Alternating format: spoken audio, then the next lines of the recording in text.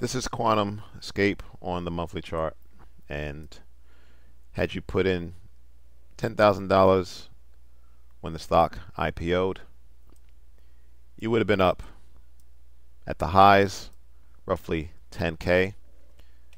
That would have been good for 5x. But in trading, it's easy to make money, it's harder to keep it. And so had you kept the initial 2K, which blossomed into roughly 10K, and held all the way down to the lows, sub $10, that 2K initial investment would be roughly $600. Now, before we continue with analysis, let's look at this article. And it is coming from The Motley Fool. So QuantumScape develops solid-state batteries powered by solid electrolytes instead of the volatile liquid electrolytes used in lithium-ion batteries. The difference makes solid-state batteries more tolerant of higher temperatures and less prone to fires. So in the past couple of years, we've seen several Tesla cars ignite into fireballs, and this kind of explains why. Again, not very stable, or less stable than solid state. QuantumScape wants to close that gap by developing a new generation of solid-state batteries that can replace lithium-ion batteries in EVs. It's already developing a solid-state battery that could revolutionize the EV market with a range of 650 kilometers and a charge time of just 15 minutes. So I think right now the superchargers, they charge in about 30 minutes. Normally it might take several hours to charge an EV battery. Its top investor is the auto giant Volkswagen, which started working with the battery maker more than a decade ago. Now, QuantumScape's plans sound promising, but it hasn't commercialized any products yet. During its pre-merger presentation, it claimed it could start commercializing its products in 2024 and grow its revenue at a compound annual growth rate of 363%. And that's equivalent to 14 million in 2024 to about 6.44 billion in 2028. Very staggering numbers. It also declared its adjusted earnings before EBITDA would turn positive by 2027. Now, QuantumScape stock substantially plunged 95% for three reasons. First, rising rates drove investors away from speculative pre-revenue companies. Second, the broader EV market cooled off and clipped the wings off a lot of high-flying EV stocks.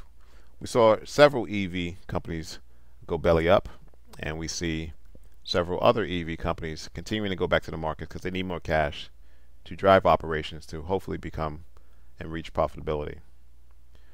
Lastly, QuantumScape lost more money than it originally anticipated. Now, QuantumScape still ended its last quarter with 1.13 billion in cash equivalents, and marketable securities, while its low debt to equity ratio of 0.1 gives it ample room to raise fresh cash. The company also says it's still on track to start shipping its first low-volume samples in 2024 and high-volume samples in 2025. Analysts expect QuantumScape's revenue to reach 2 million in 2024 and 15 million in 2025. Based on its current enterprise value of 2.5 billion, the stock still looks ridiculously expensive at 169 times its 2025 sales. But if it can be successful in ramping up its production over the next few years, it could potentially grow into its high valuation.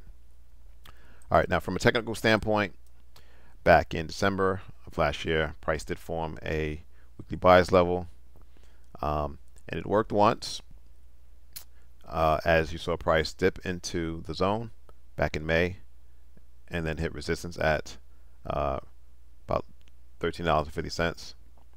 Because it just dipped its toes in the zone, you still had unfilled buy orders below $5.75, and thus when price came back into the level, it went all the way down to the bottom of the zone, filling any remaining unfilled buy orders, and now we see price moving higher.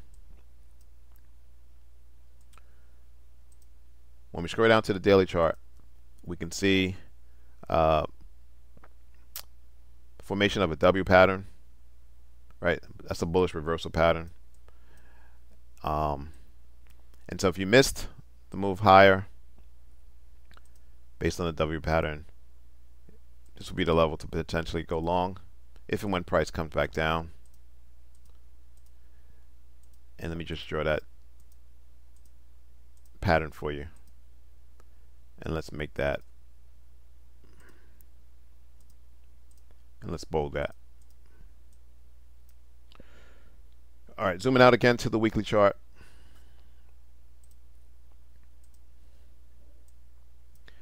Again, if price can pull back a bit, price can move higher in 2024. Look for a retest at that roughly $13 level. Thanks for watching. Subscribe. Please like the video.